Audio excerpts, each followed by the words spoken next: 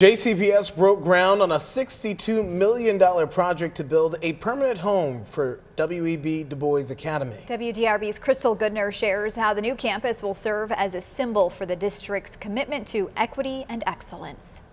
185,000 square feet, 3 floors filled with natural light, and an athletic field and stadium are just some of the features that will be included in the new W.E.B. DuBois Academy.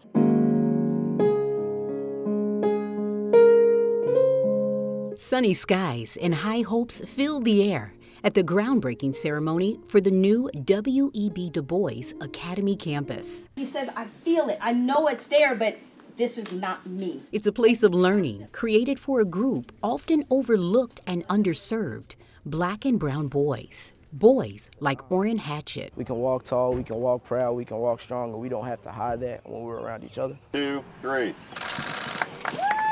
District and school leaders broke ground Wednesday on this stretch of land off Poplar Level Road. This will be more than a building. This will serve as a symbol of this district's commitment to racial equity. The new campus will bring middle and high school students together. This is a special moment for me.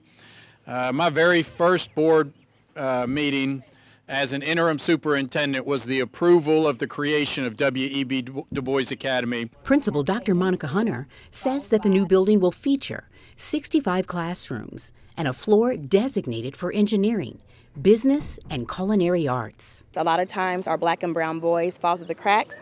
They're just a number in other places, but at DuBois Academy, they are students, and they are scholars, and they are leaders. A place well suited for a king, a mentality this lioness consistently instills in her cubs. It's always impossible until it's possible. This project is expected to be completed August 2026. Reporting in the Newburgh community with photojournalist Dave White, Crystal Goodner, WDRB News.